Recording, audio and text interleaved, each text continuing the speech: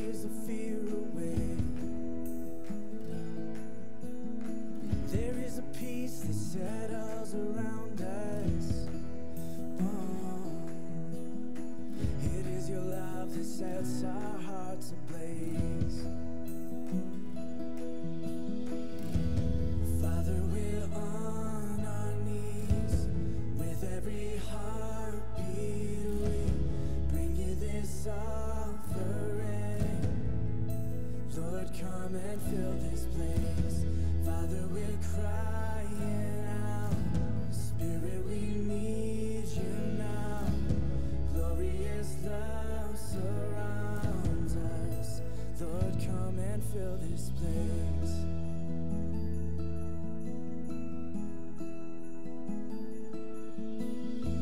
There is a king who reigns in victory. There is a mercy strong enough to save. We feel it rising up from the ashes. There is a love that overcame the grave. There is a love that overcame the grave. Father, we're on our knees with every heartbeat. We bring you this offering. Lord, come and fill this place. Father, we're crying out. Spirit, we need you now. Glorious love surrounds us. Lord, come and fill this place. Good morning, church. It's a little empty today, and someone reminded me that it's the marriage retreat. So I know there's a lot of people missing and a lot of people sick. So we're going to have to work extra hard to sing, help us out this morning. Can you stand with us? We're going to begin.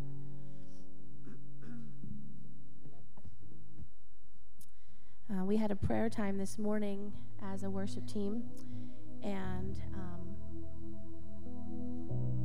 it was really significant on my heart.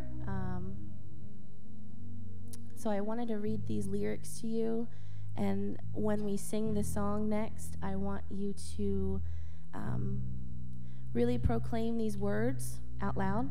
It says, Jesus, Jesus, you make the darkness tremble. You silence all fear. You make the darkness tremble. Jesus, Jesus, your name is a light. This is a good part. That the shadows can't deny. Your name cannot be overcome. Your name is alive, forever lifted high. Your name cannot be overcome.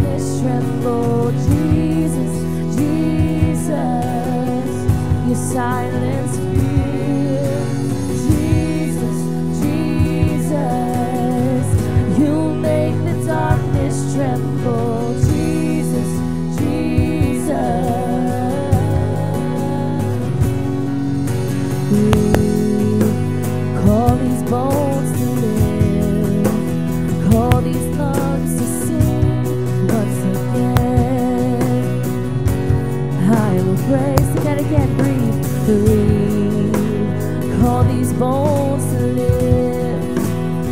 all these lungs to sing once again. I will pray, Jesus, Jesus, Jesus.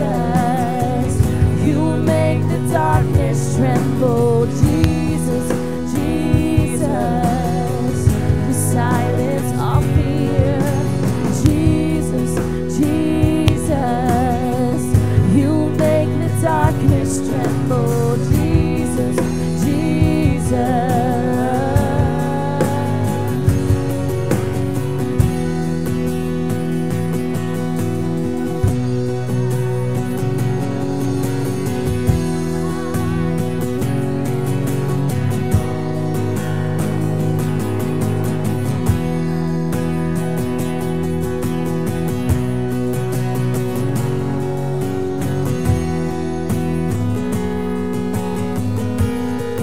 Your name is alive. Your name is alive that the shadows can't deny. And your name cannot be overcome. Your name is alive, forever lifted high. Your name cannot be overcome. Let's sing that again. Your name, and your name is alive that the shadows can't deny. Your name cannot be overcome. Your name is alive. Your name is alive, forever lifted high. Your name cannot be overcome. Let's sing the best name of all, Jesus. Jesus, Jesus. You make the darkness tremble, Jesus, Jesus. You silence fear, Jesus, Jesus. You make the darkness tremble, Jesus, Jesus.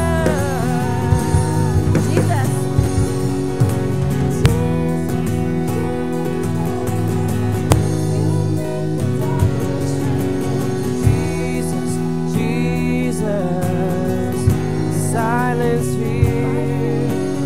Jesus, Jesus, you make the darkness tremble.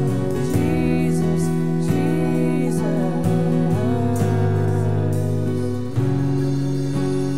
Jesus, Jesus, you make the darkness tremble. Jesus, Jesus, you silence fear. Jesus, Jesus, you make the darkness tremble. Jesus, Jesus.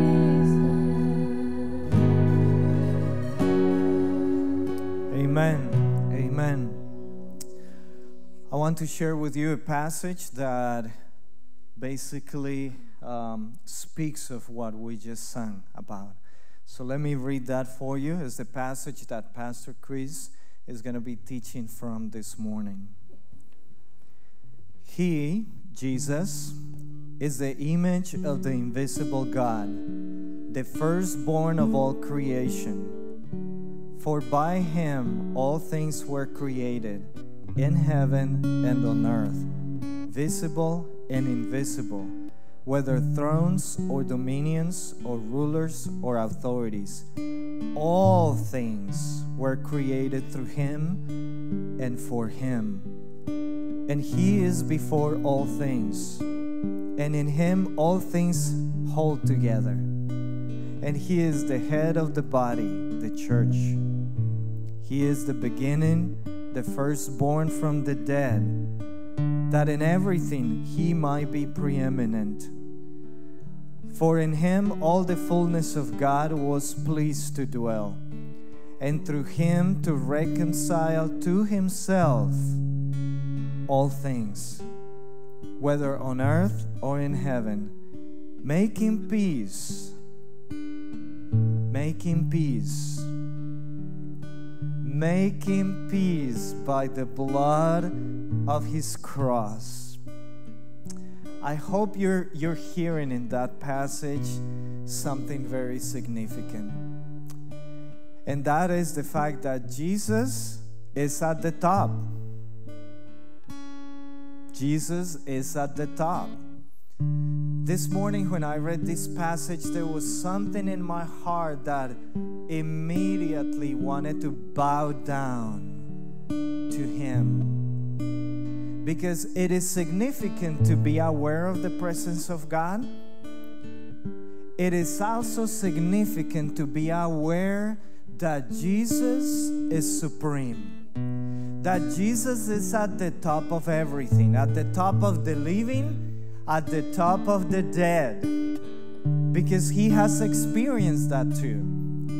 And so this morning, we want to look to Jesus and consider what it means to bow down our heart, our will, our affections to someone who fills everything in the universe.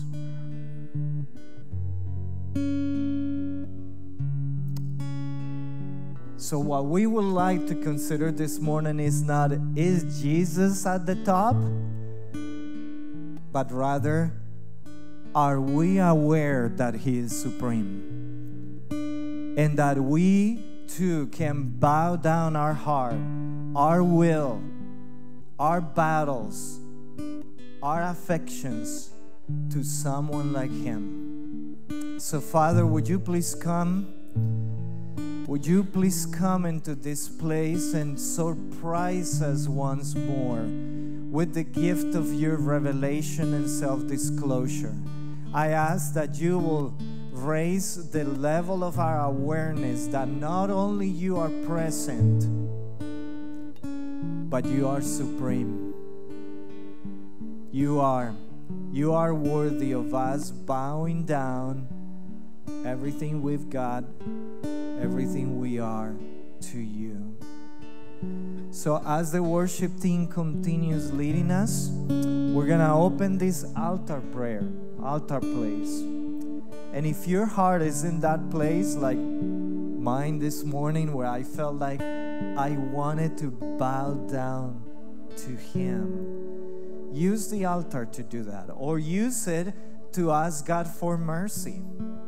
Sometimes I do that when I can't see what God wants me to see. I say, Jesus, have mercy of me because I'm blind. Have mercy on me. Let's worship together. I just want to remind you that coming to the altar has nothing to do with you being comfortable or feeling like this is easy to do. A lot of times it's difficult for us to get out of where we're at and actually come and bow down, but it's so right. It's so right.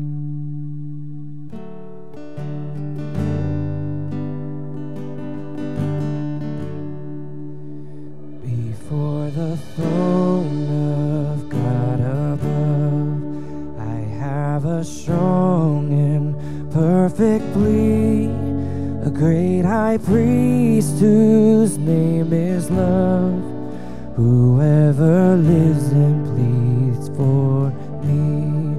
My name is graven on His hands, my name is written on His heart. I know that while in Him He stands, no tongue can bid me thence depart. No tongue can bid me thence depart.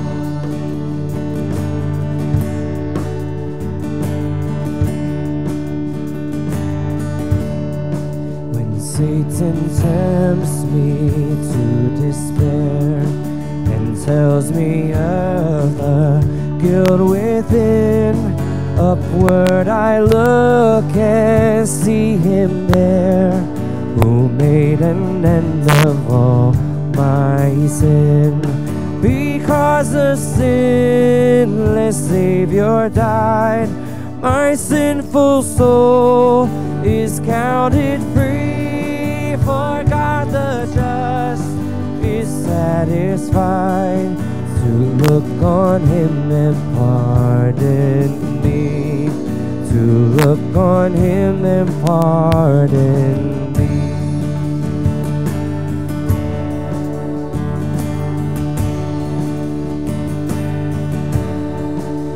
Behold him there, the risen Lamb, my perfect, spotless righteousness, the great unchangeable I am, the King of glory and of grace.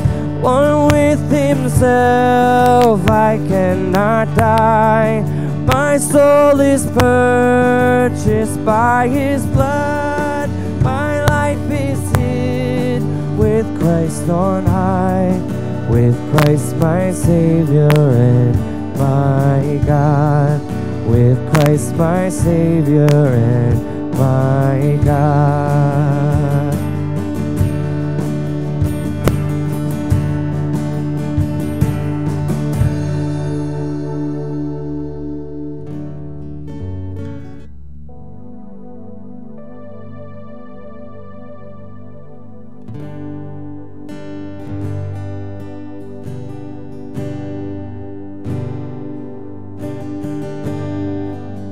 Sing this out together.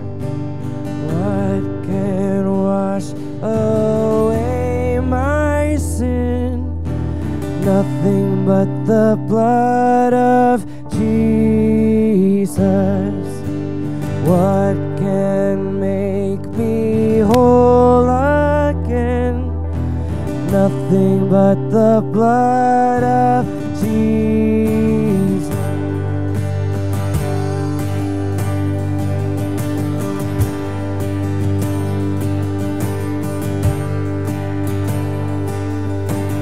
For my pardon. For my pardon, this I see, nothing but the blood of Jesus. For my cleansing, this my plea, nothing but the blood of Jesus. So precious, oh precious is the flow that makes me white as snow. No other fount I know, nothing but the blood of Jesus. This is all my hope. This is all my hope and peace, nothing but the blood of Jesus. Sing it out.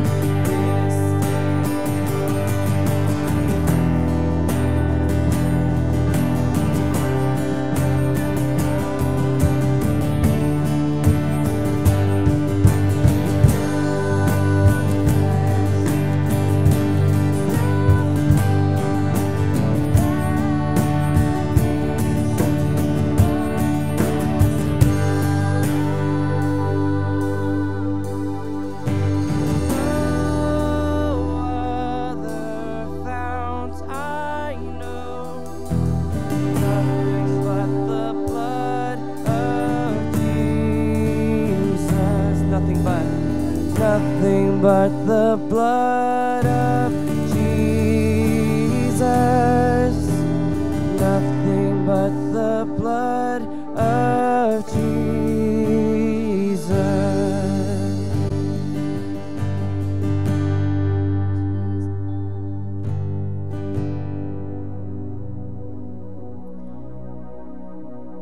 If you notice in our songs this morning, there's a lot of the name Jesus that we're singing.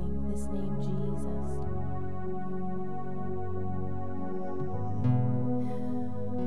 I think there's something significant about saying his name aloud. That there's no one else but him. And in the midst of our stuff and our hurt and our pain joy and our mountaintop experience that there's only one name and there's no one else. We can look for things. We can look for things to bring that joy and to bring that peace, but man, there's none but Jesus. We're going to sing this song. It might be new to you. We're going to sing the verse 2 and the second chorus in Spanish. So if you don't know Spanish and you don't want to sing it in English. But there's something special about being here together, singing together, singing Jesus' name. Let's sing this together.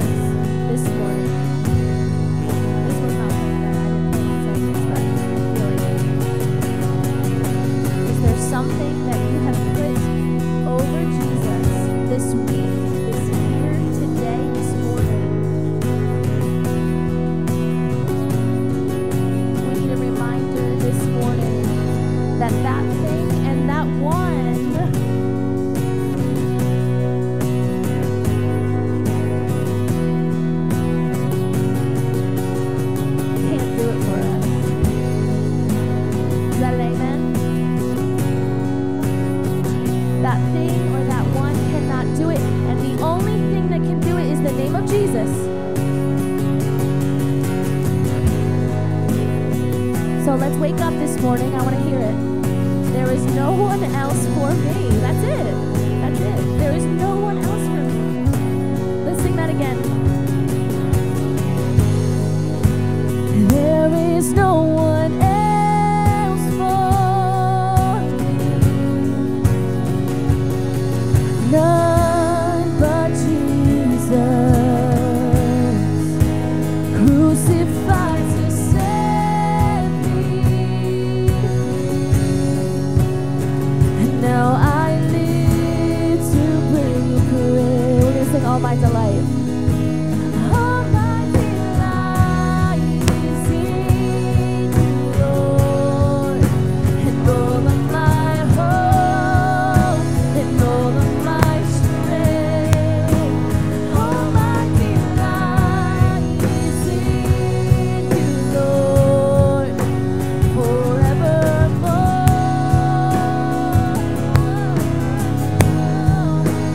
All my delight is in you, Lord, and all of my hope, and all of my strength. All my delight is in you, Lord, forevermore.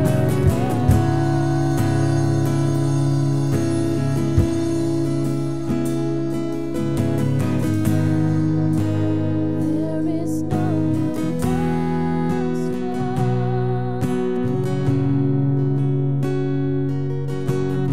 none but Jesus, crucified to set me free. Now I live to bring you praise. There is no one else for me. None but Jesus, crucified to set me free. Now I live to bring you praise.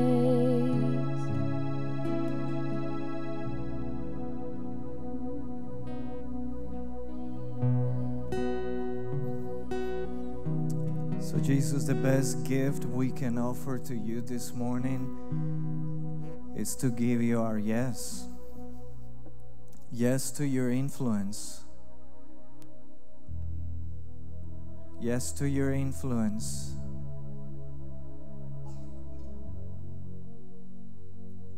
What's big in our eyes is so small in yours.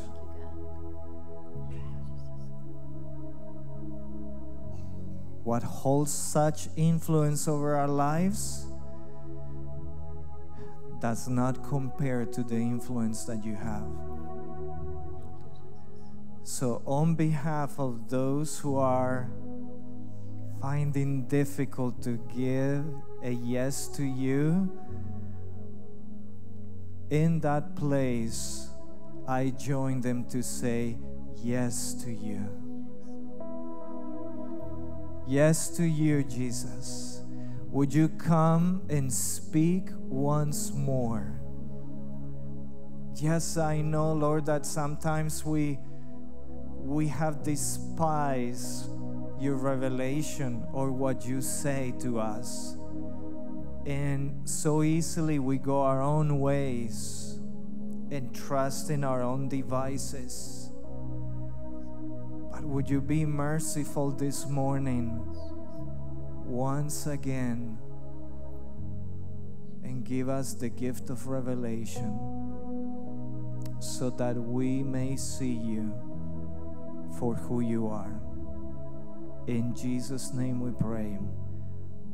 Amen. Amen. You may be seated.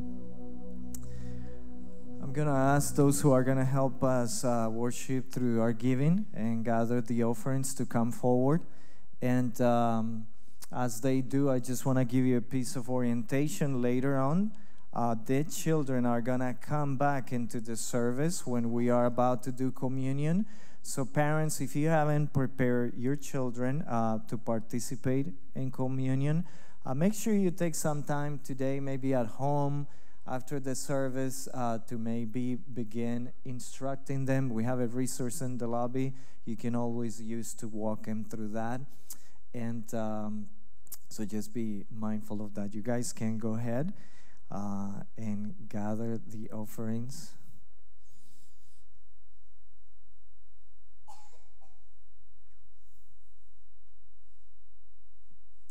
All right.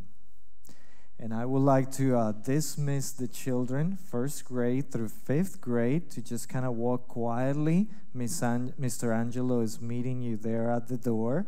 He's ready for you. Someone wants to leap. She's excited. All right.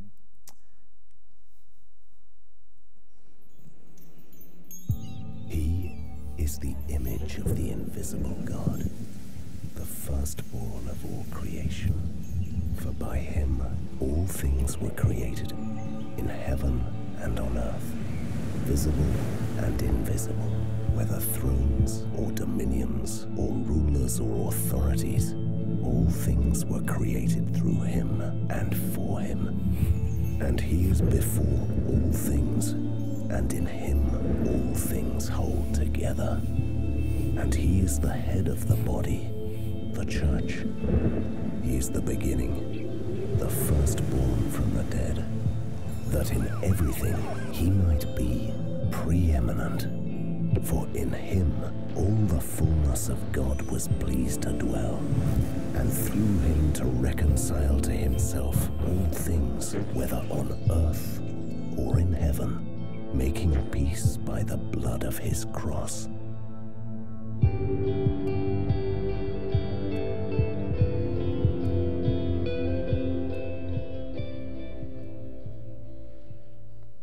Those are some powerful words, aren't they? Aren't they? Yes, sir. Take a look at them. These words are worth savoring. They are worth taking them in deep in your soul. They give us such an amazing and beautiful picture of who Jesus is and what he's like. So I would say to you, church, these words are worth your time this morning. Dive into them. They are worth memorizing and exploring. They are worth committing to reading daily, weekly, monthly, yearly if needed. We need to grasp the truth of these words deep in our hearts, in our souls, and in our minds. Because these words that we're looking at today have the power to change lives. No matter where you are or what's going on, they have the power, if you'll hear them, to reorient your very soul. So we're just going to be able to scratch the surface of these today. And so I would encourage you to dig into these even more. Like, these are words that are almost 2,000 years old that we still haven't reached the end of exploring. So get into these, digest them, process them. I encourage you to go deeper. So we have these words that you see here on the screen. They were originally likely written as a poem.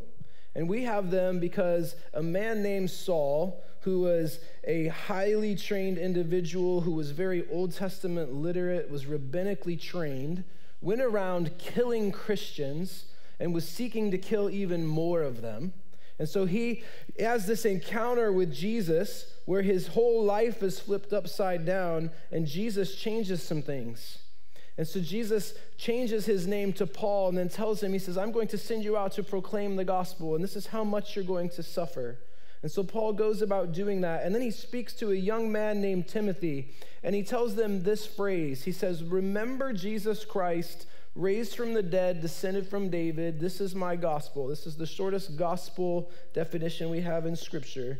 And Paul says, I am suffering even to the point of being chained like a criminal for saying these things.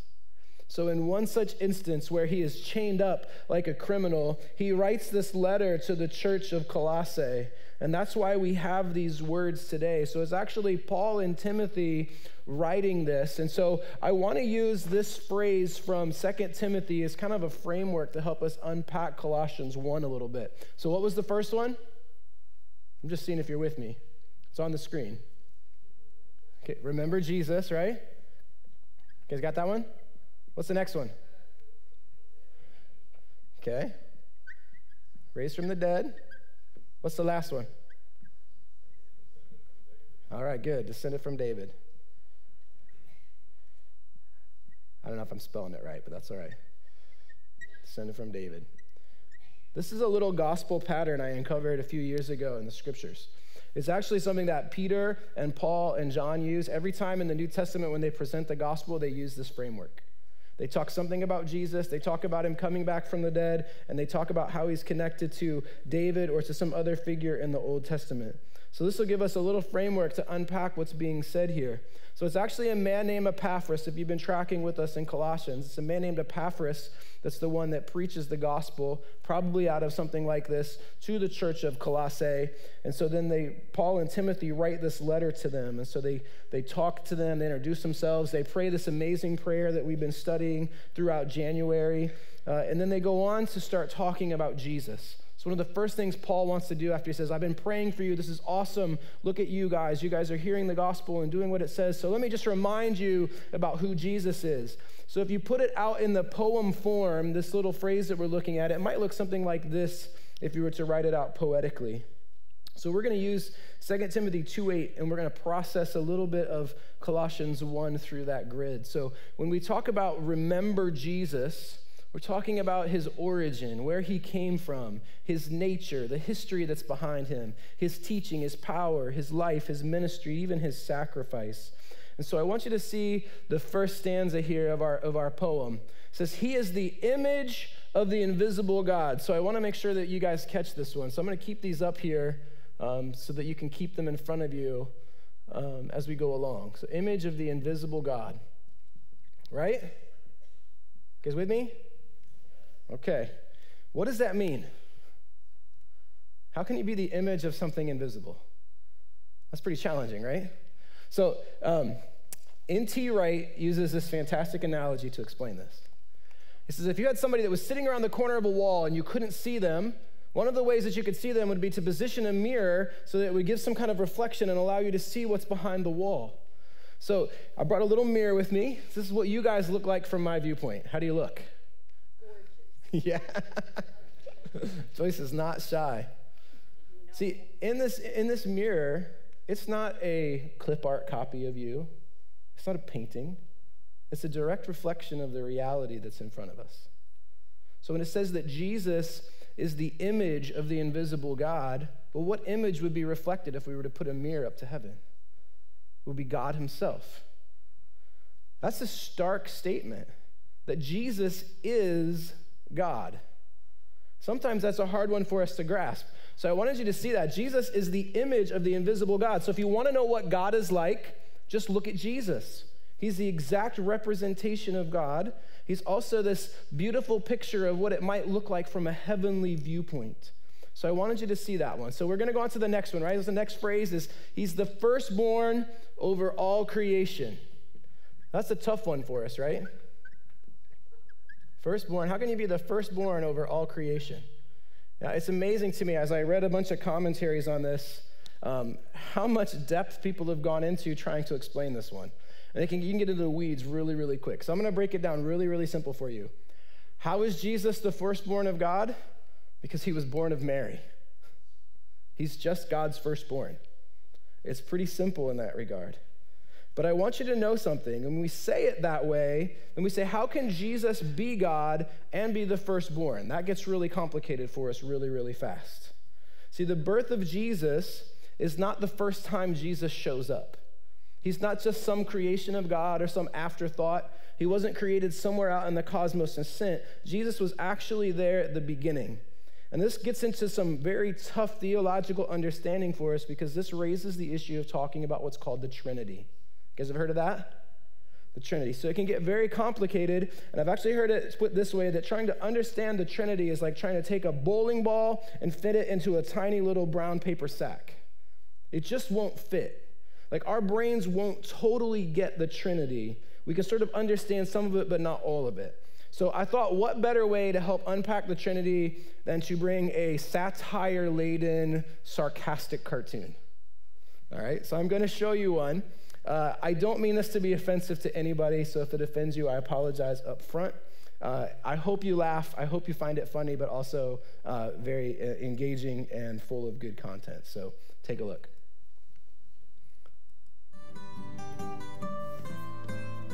Okay, Patrick, tell us a bit more about this Trinity thing. Yeah, Patrick, tell us. But remember that we're simple people without your fancy education and books and learning, and we're hearing about all of this for the first time. So try to keep it simple. Okay, Patrick? Yeah, real simple, Patrick. Sure, there are three persons of the Trinity, the Father, the Son, and the Holy Spirit, yet there is only one God. Don't get what you're saying here, Patrick. Not picking up what you're laying down here, Patrick. Could you use an analogy, Patrick? Sure, the Trinity is like water, and how you can find water in three different forms: liquid and ice and vapor. That's modalism, Patrick. What? Modalism, an ancient heresy confessed by teachers such as Noetus and Sibelius, which espouses that God is not three distinct persons, but that he merely reveals himself in three different forms. This heresy was clearly condemned in Canon 1 at the First Council of Constantinople in 381 AD. Come on, Patrick! Yeah, get it together, Patrick! Okay, then the Trinity is like the sun in the sky, where you have the star and the light and the heat. Oh, Patrick. Come on, Patrick. That's Arianism, Patrick. Arianism? Yes, Arianism, Patrick. A theology which states that Christ and the Holy Spirit are creations of the Father and not one in nature with him. Exactly like how heat and light are not the star itself, but are merely creations of the star. That's a bad analogy. All right, sorry. The Trinity is like this three-leaf clover here. I'm going to stop you right there, Patrick. Yeah, hold your horses, Patrick. You're about to confess partialism. Partialism? Yes, partialism, a heresy which asserts that the Father, Son, and Holy Spirit are not distinct persons of the Godhead, but are different parts of God, each composing 1/3 of the divine. And who confesses the heresy of partialism? The first season of the cartoon program Voltron, where 5 robot lion cars merge together to form one giant robot samurai, obviously.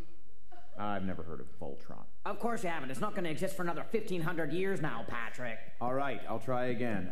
The Trinity is like how the same man can be a husband and a father and an employer. Modalism again. All right, then it's like the 3 layers of an apple. Partialism revisited. Fine. The Trinity is a mystery which cannot be comprehended by human reason, but is understood only through faith and is best confessed in the words of the Athanasian Creed, which states that we worship one God in Trinity and Trinity in unity, neither confusing the persons nor dividing the substance, that we are compelled by the Christian truth to confess that each distinct person is God and Lord, and that the deity of the Father, the Son, and the Holy Spirit is one, equal in glory, co-equal in majesty. Well, why didn't you just say that, Patrick? Yeah, quit beating around the bush, Patrick.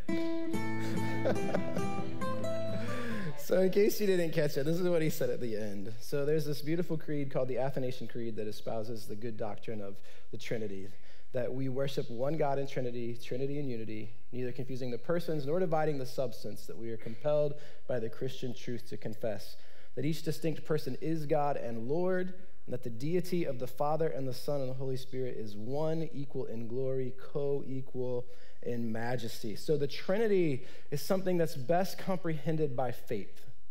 It's not something that the best human reasoning will ever be able to give us a 100% grasp on. And I would say to us, that's a good thing. If God were totally containable to our understanding, God would not be beyond us. It's a significant truth for us.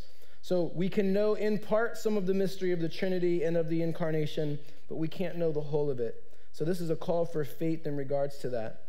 So that's the first 2 that we've looked at. And this poem continues here in the beginning. It says, he's the image of the invisible God, the firstborn over all creation. And look at the next part. For by him all things were created, right? That means that Jesus is the creator of all things. That's a distinct one, because if he was some creation or an afterthought of God and came later, he couldn't have been there in the beginning. But he is there in the beginning, and he's the one that creates the physical and the natural, the spiritual and the invisible. He creates the nations and the rulers and the authorities. So all of creation is created by Jesus for Jesus. That's a big thing. So I want to show you something. That's sometimes hard for us to grasp. So I want you to see this from Genesis. If you go all the way back into Genesis, it says, God said, let there be light. Who said it? God. God said, let the expanse in the water there be amidst of the waters, right? Verse 9, let the waters under heavens be gathered. God said these things. God said, let the earth sprout vegetation. God said, let the lights be in the expanse. God said, let the waters swarm and let the birds fly. God said, let the earth bring forth living creatures according to their kinds. And then he said this thing right here, and I want you to see this. God said all those things, and then it changes in verse 26. Let us make man in our image. It goes from singular to plural when it comes to human beings. Have you ever wondered why you're so weird? Ever wondered why you're such a complex person? See, everyone has a father, but everyone's a child of someone. There's this spiritual side of you where you can talk to yourself on the inside and nobody else hears you. There's something about you, yes. There's something about you that's visible and invisible, physical yet spiritual. There's something about you that wants to rule yet be under good authority. So you have the function of being able to create life, and you're a creation yourself. The reason for that is you were made in a Trinitarian image. See, all that Jesus has made, he gives an example of it in you. The way that God and the Spirit and the Son work together is an example of you. So he created you for himself. And that's the way it was supposed to be, right? God created you for him. But let's be honest, has it worked out that way? If I had to ask you to give a percentage of your life that was lived according to Jesus' way, what percentage would you give yourself? 10%? 50%? Nobody's 100. I can prove it to you in one question. Have you ever told a lie? 99%. It happens. So you were created by God, by Jesus, for Jesus, by the Holy Spirit, for the Holy Spirit. But sin has ruined that. It's tainted you. It's left you stained. So we're going to talk a little bit about that as we go along. So Jesus is the image of the invisible God. He's the firstborn over all creation. He's the creator of all things. That's a mouthful right there, isn't it? But Paul didn't stop there. He didn't say that's all you need to know. He went on and said, let's remember that Jesus was also raised from the dead. So these are things that talk about Jesus fulfilling the law, the sacrifice in which he gave himself up, grace, mercy, redemption, the victory that he won, the future, and a new creation.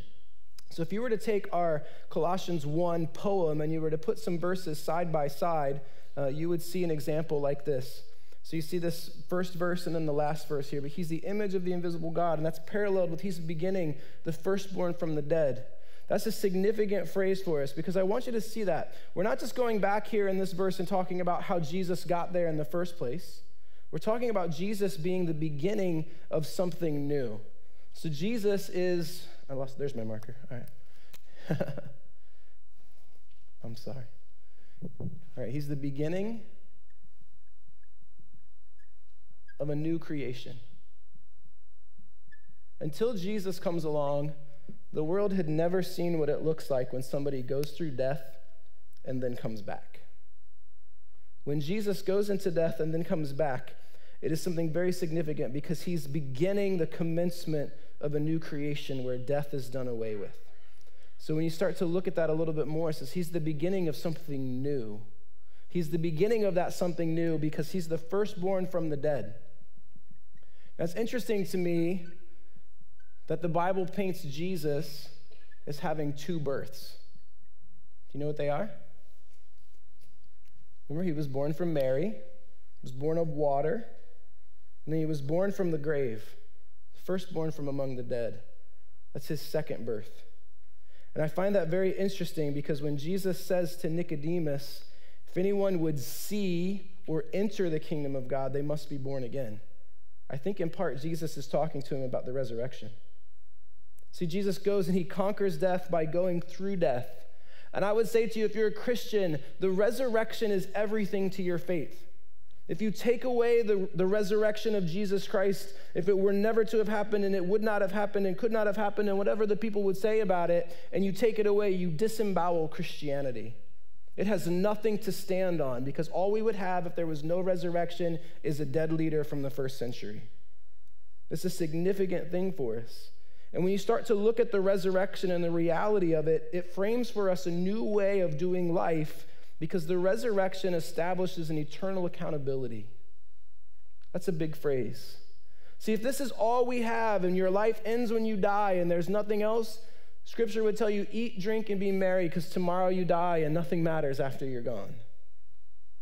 But in the resurrection, it says everything matters. Listen to these words from the book of Revelation. I saw the dead, great and small, standing before the throne. How do the dead stand up before the throne of God? We're not talking about zombies here. We're talking about raised to life people.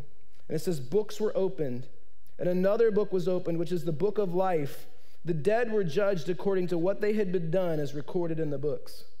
Can you imagine that picture? Everything you've ever done being read out loud in front of all of creation. Everybody coming back to life. This is where you'll be face to face with Moses, Elijah. You'll see the apostles. You'll have Adam and Eve standing there, and you can all go to Adam and be like, dude, why? We're going to have that moment. But let's be honest. If that book got read out loud, would you be ready for it? Would you want people to hear what's in it? I certainly don't. See, when we have a promise of a new creation, there's an eternal accountability where we have to face the music. And we understand, like, Jesus came back from the dead. I think we're pretty good with that one. But I don't think we're very good at it for ourselves. These are a couple of verses that I love out of Scripture. They're some of my favorite ones. But by his power, God raised the Lord from the dead, and he will raise us also. This might be a little scary to us. Like Jesus is going to scoop the dirt off your coffin and rip the lid off and lift you out of it alive. And then these books are going to be read. Well, darn it. Brought me back to life to read all the stuff I did. But let's look at why Jesus died. Let's look at the rest of our verse here. Right? Through him to reconcile to himself all things. That he would make peace by the shedding of his blood on the cross. So the resurrection teaches us that Jesus is a reconciler and a peacemaker. The word reconcile means to restore friendly relations. The word peace means that he would give you wholeness. So if that sacrifice is applied to your life, that's an amazing new reality. Those things that are in that book would then be dealt with. So if you were here for Christmas Eve service, Pastor Isai said something that just struck me as very, very profound. And so I want to unpack just my thought on that for a second. But he talked about this tribe, these two tribes that were warring, and they were cannibal tribes. And you guys know what cannibals do, right? They eat each other. It's disgusting. So they would go to war, they would kill each other, eat each other. So a missionary went there and started studying their culture. And what they found out is that when these two tribes wanted to stop being at war, what they would do is they would give a child to the other tribe. And as long as that child was alive, there would be peace between the two tribes. It was called child peace. And it makes sense, right? If the other tribe has one of your children, you don't want to kill them because you don't want to take out your own. And when he said that, this light bulb went off in my head, and I said to myself, I said, Isai just explained everything that's wrong with American Christianity. And I'll tell you why I had that thought. Because I tried to flip the story in my mind, and I thought, if I was a missionary from another country and I came here to America and I was looking for a cultural parallel like this missionary did to preach the gospel, what metaphor would I use? Well, the easiest one to pop up is debt. So unless you've gone through Financial Peace University, shameless plug for that course, and you followed the steps, most people in America have significant debt. And so I remember back in the day when I became a new Christian, that was the metaphor. I remember people talking about, imagine you have this credit card and you've run it up full of sin, and then you realize that you have this balance that you can't pay. So you go to Jesus and he pays off your debt. Woo, right? There was even a youth group back in the day that was giving out credit cards with Jesus' name on them. It's a true story. Do you see where this breaks down though, right? Because what do you do when you end up with a zero balance on your credit card? Let's go spend up. Let's go run this thing up. And when it gets too big, then we'll come to Jesus again and he'll pay it off again. Do you see the cycle? Does Jesus forgive you? Absolutely.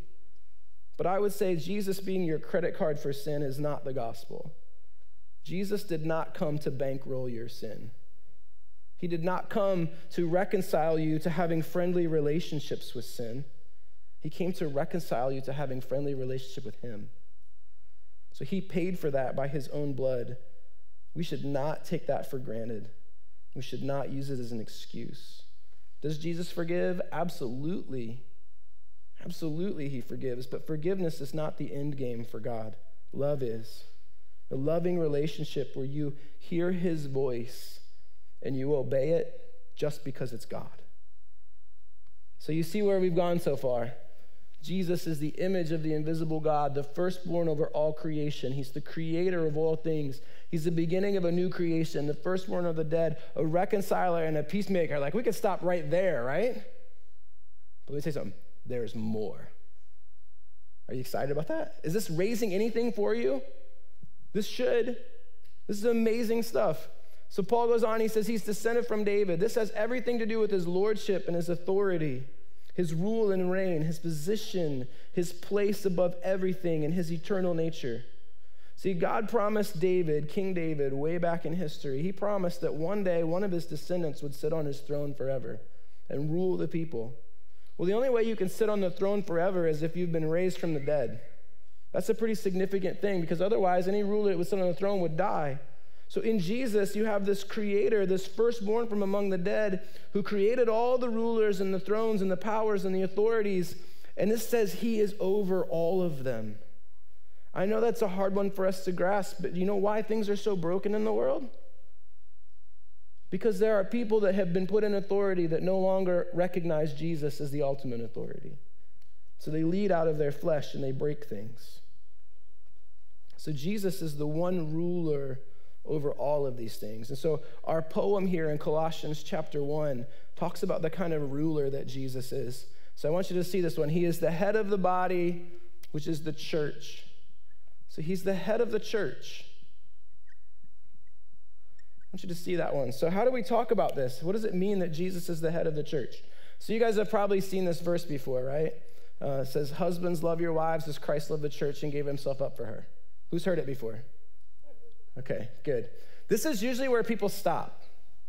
And I'll be quite candid with you. I've heard this preached in a way that basically says the husband has to die in order to keep the wife happy. So most husbands are like, oh, man. It just guns them down. So then they start feeling like they never have an original thought. They never get to have any hobbies. They have no hopes or dreams because they just have to die. But let's do something for a minute. Let's take the husbands out and let's go on past the comma and let's look at Jesus for a minute. Christ loved the church and gave himself up for her, that he might sanctify her, having cleansed her by the washing of water with the word, so that he might present the church to himself in splendor, without spot or wrinkle or any such thing, that she might be holy and without blemish. That's a different picture, isn't it? Do we want that kind of leadership? Do we want leadership where Jesus makes sacrifice for reconciliation and peace? Where Jesus sanctifies you? So I'm just going to talk to the men for a second. You will never be able to lead unless you let Jesus do this in you. Women, don't you want men to lead like that? Yes. Then I'll give you just one hint. Encourage their relationship with Jesus. It's a big thing. Because you will never be able to help sanctify anything or wash anything or present anything if you don't let Jesus do it for you. So men, run to Jesus. He is your head. He is your leader. Press into him on these things. That gives us a fuller picture.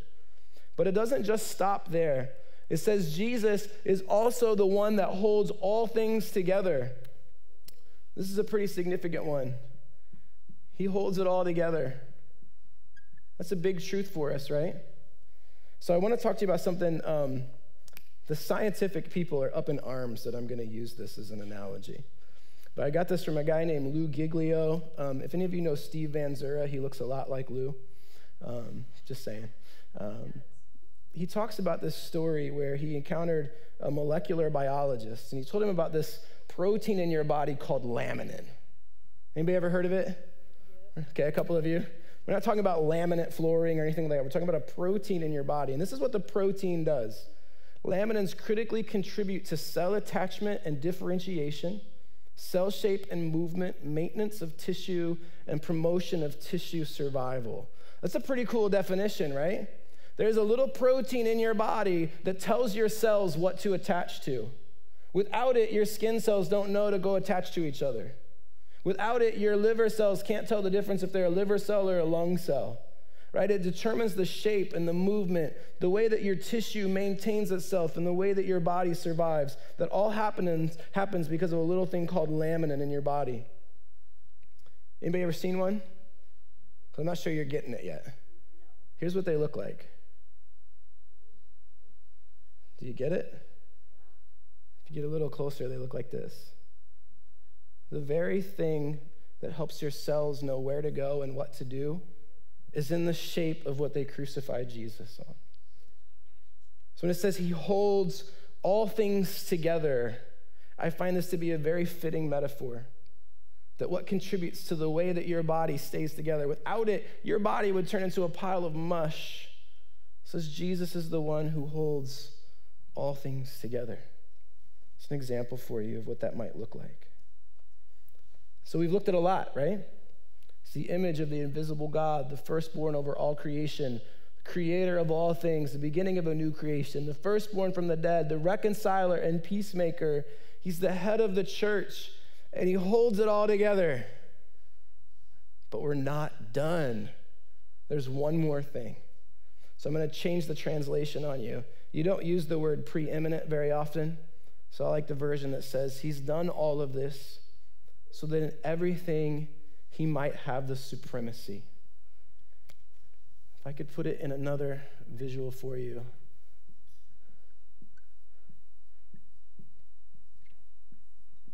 Jesus is supreme in all of those things. From the beginning to the end of what he's establishing, he will reign supreme. He is above all things, but he is in all things. So I want you to look at this. This is our passage.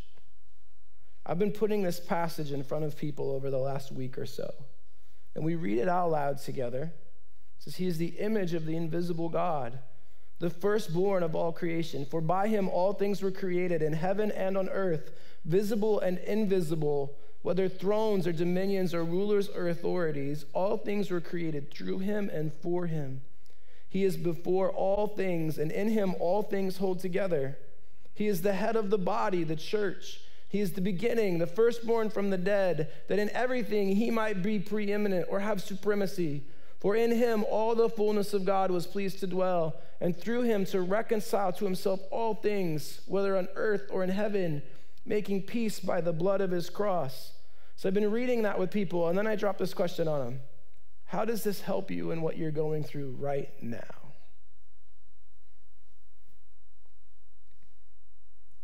How does this help you in what you're going through right now? I'll be very, very candid with you. A few people ventured kind of a typical Christian answer, like, I know there's got to be one here, so I'll kind of fish for it. But one person got very honest, another got even more honest. One of them said, I know this is true. It's like up here, but I don't feel it here. When I'm going through stuff, I really don't feel like he's holding it all together. And another person looked straight at this passage and just said, I got nothing. Is it possible that we've lost the image of Christ in the church? Is it possible that we've gone chasing other things and have not given enough attention to the majesty and grandeur of Jesus? Because I'll be honest, I mean, as a church, we talk so much about the process that we're in and becoming like Christ, and we talk about that being a sanctifying process, and we tell you, especially from this stage, that it's necessary and loving for you to talk about the stuff going on in your life, that it's actually a qualifying thing for us if you would be honest about the mess that you have. You have to deal with what's going on in your heart to get healthy. But I'll be honest with you, the world tells you there's ways to deal with the stuff in your heart. Listen to what the world would tell you. Don't like your looks? Get surgery. Don't like your weight? Go on an extreme diet. Don't like your spouse? You can get divorced for $80 and get a new one. Don't like your kids? Just ignore them because eventually they'll leave the home. And if you can't stand them, just stick a screen in their face. If you don't like your emotions, you can drink, smoke, take drugs, overeat, or even cut yourself to get rid of them.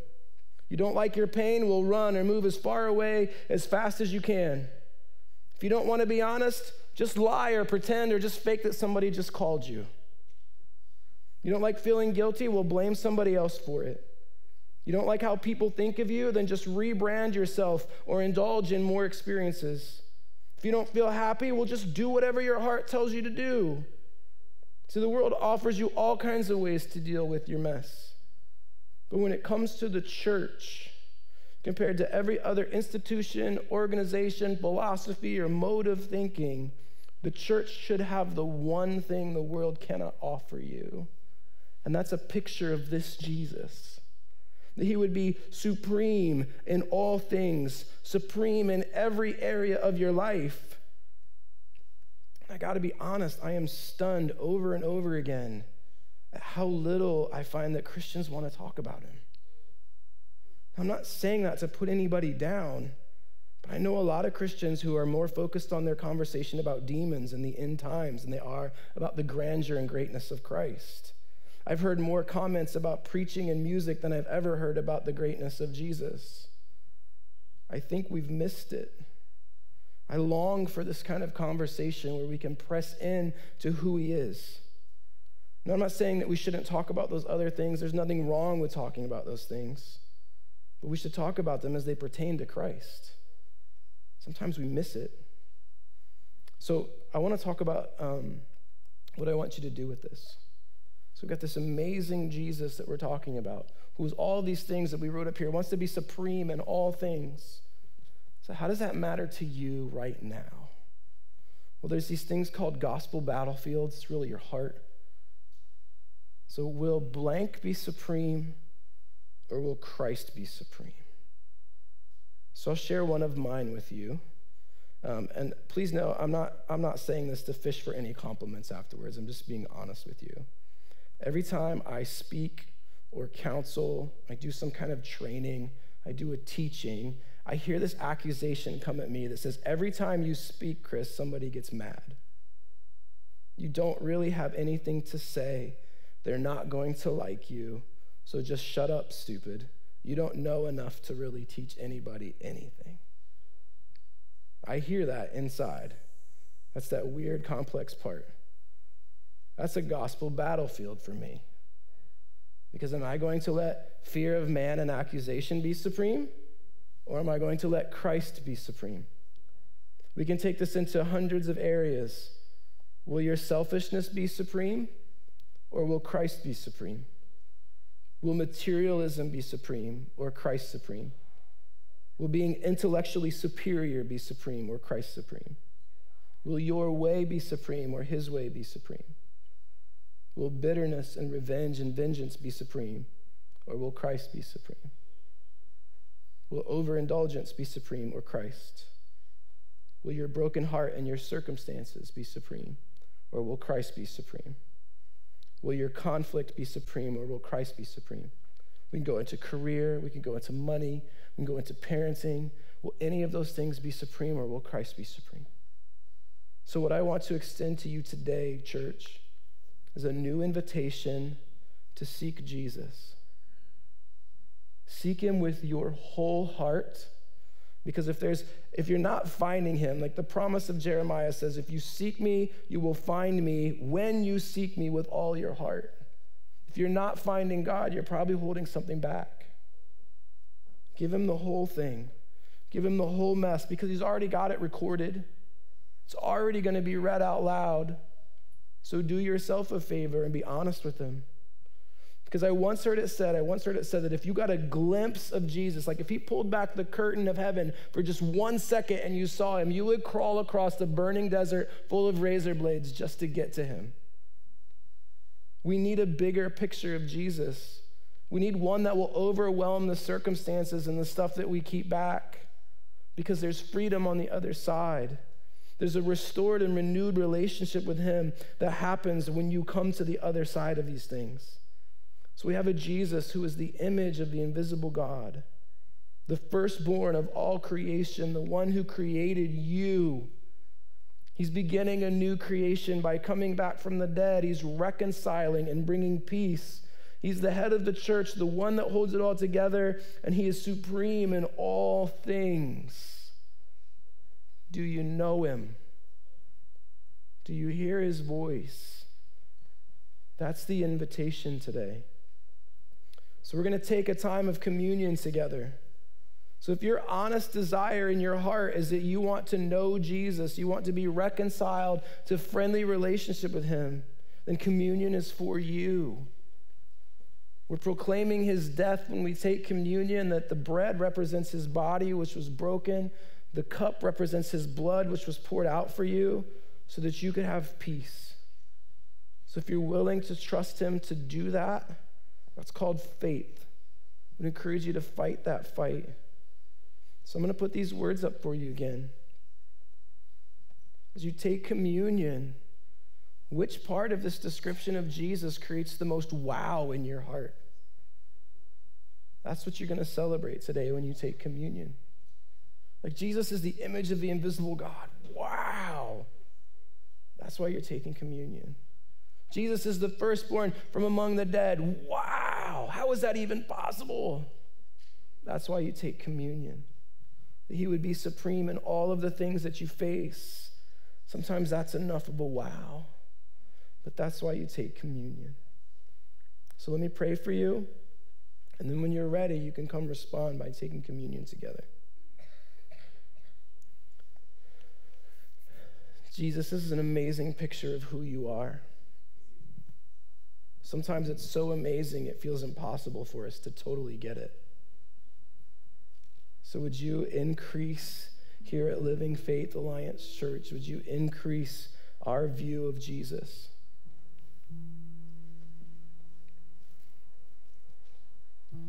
Would you help us to see him as the creator of all things? Help us to see him as the head of the church. Give us the courage to let him wash away our mess so that we would be presentable to him. So Jesus, we want you to be supreme in all things. So would you draw near to our broken, frail, and messed up hearts? That we would know you today as our reconciler and peacemaker, and so much more. I pray in Jesus' name. Amen. If you guys are ready, you can come take communion.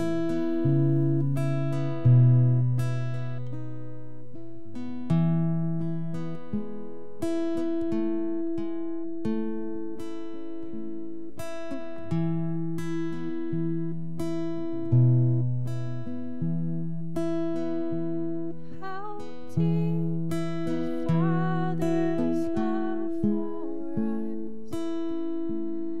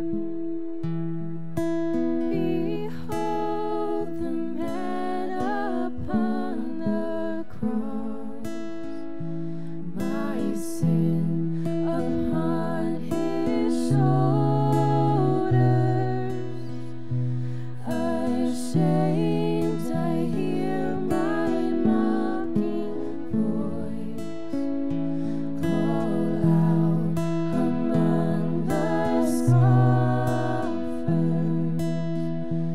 It was my sin that held him there until it was accomplished. His dying breath has brought me life.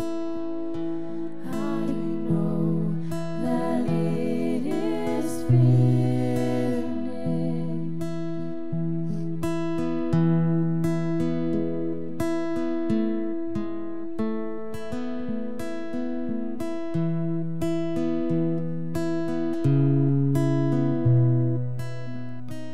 I will not boast in anything. No gifts, no power, no wisdom.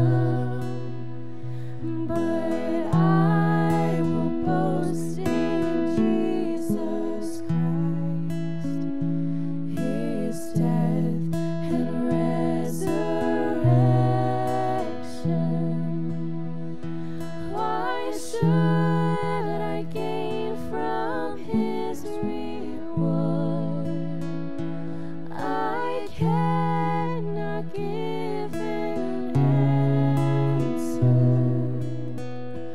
but this I know with all my heart: His wounds have paid my ransom. Why should I gain from His reward? I cannot give an answer, but this I know with all my heart: His wounds have paid my ransom.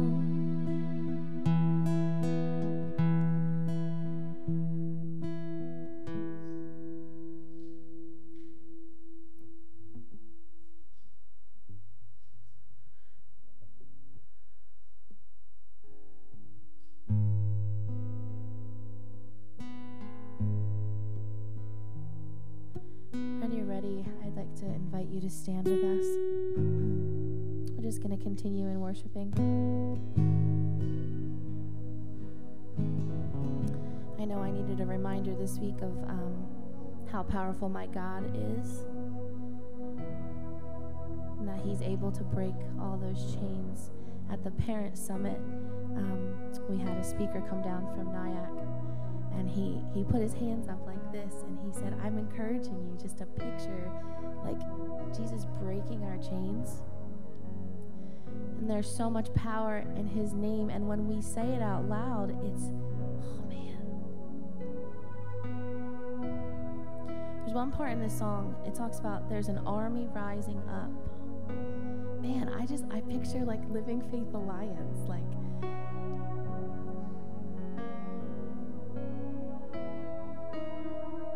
sing this out. There is power in the name of Jesus. There is power in the name of Jesus. There is power in the name of Jesus to break every chain, break every chain, break every... Let's stay there for a second. There's power. There is power in the name of Jesus. Lift our voices this morning. There is power in the name of Jesus. There is power in the name of Jesus to break every chain, break every chain, break every chain, break every chain, to break every chain, break every chain, break every, sing that again. Do we believe it?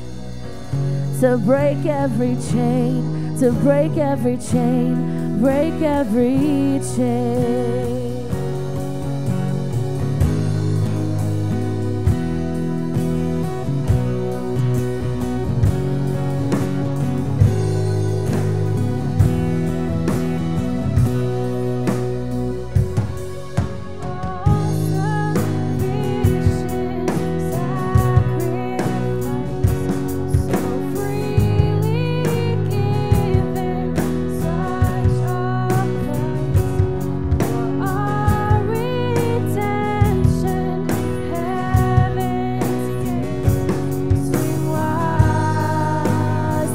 Sufficient sacrifice.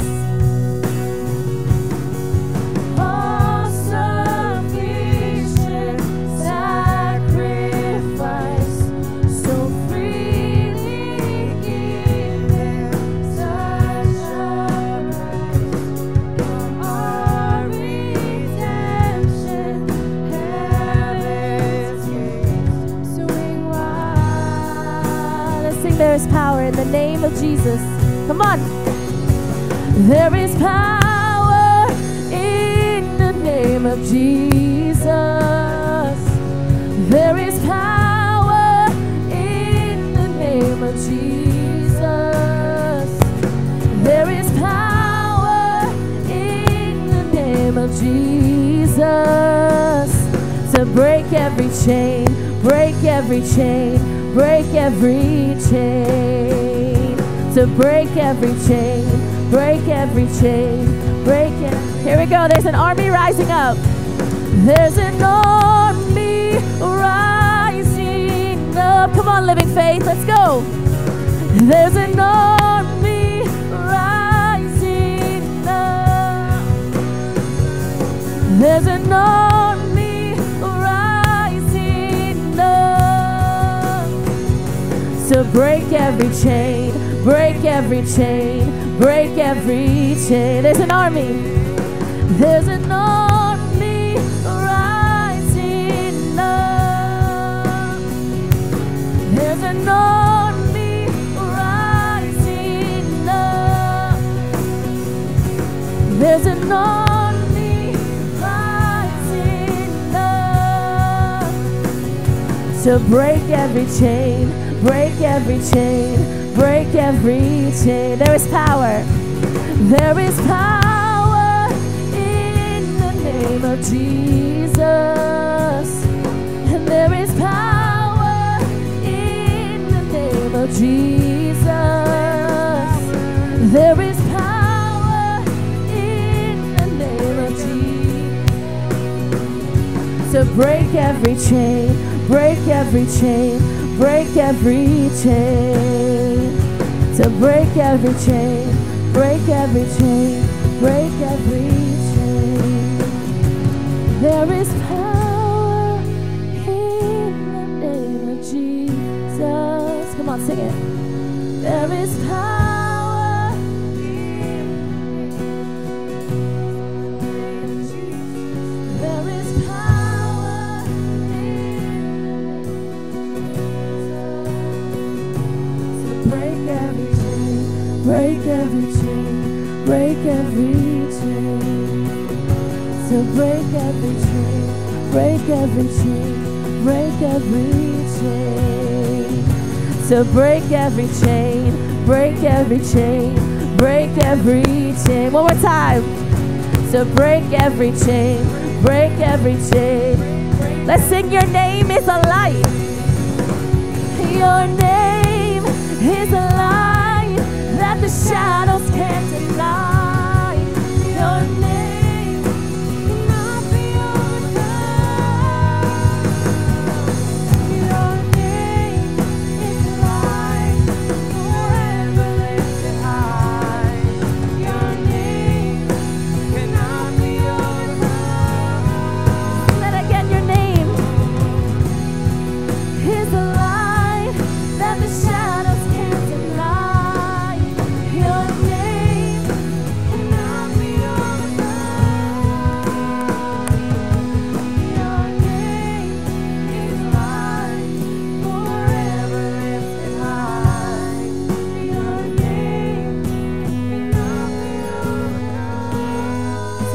together. I think that song is for us. I believe that this morning, as we were singing that song, the picture I got was that this Jesus, who is supreme, was wounded but victorious. Our Savior is a wounded, victorious King. And the army that He's rising up in this church, in this community, in this corner of South Jersey, is to be a wounded, victorious army, because we are wounded. You have been wounded. But that is not the end of the story. Thank you, Jesus. In fact, you will be wounded.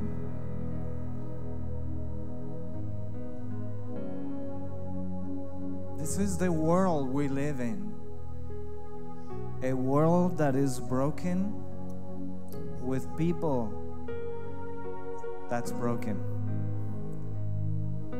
And so this Jesus knows how to deal beautifully with the wounded.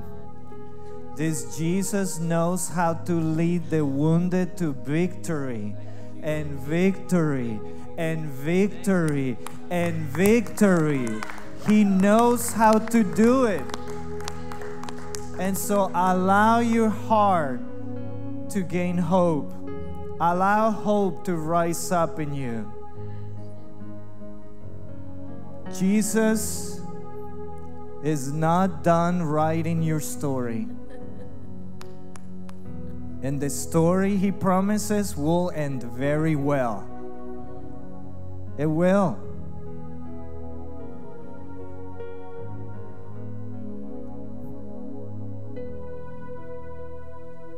So, friend, invite the Holy Spirit to speak to you.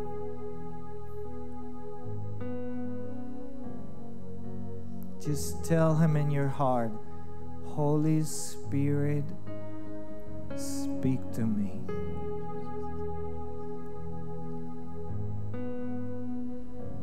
You have words of life.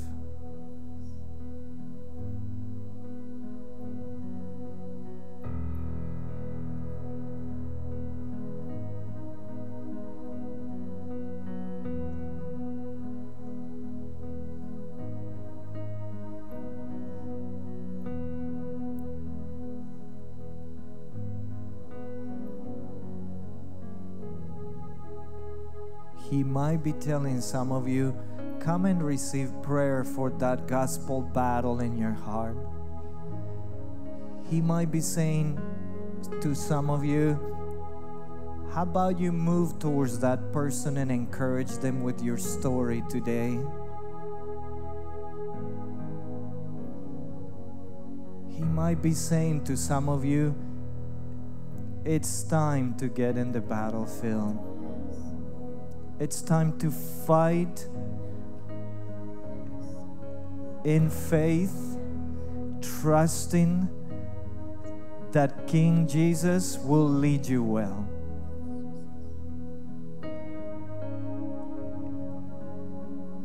To others, He may be saying it's time to hope in Him. It's time to stop hoping in the things that fade away. It's time. So wherever you're at, I'm gonna ask people willing to pray for others to come forward, fill this altar, and we'll be here available to pray for you. We're not done. We have a short moment. So if you need to get your kids, you can do that. I'll ask the worship team to lead us again in that Breaking Chains song. That may be the song that you need to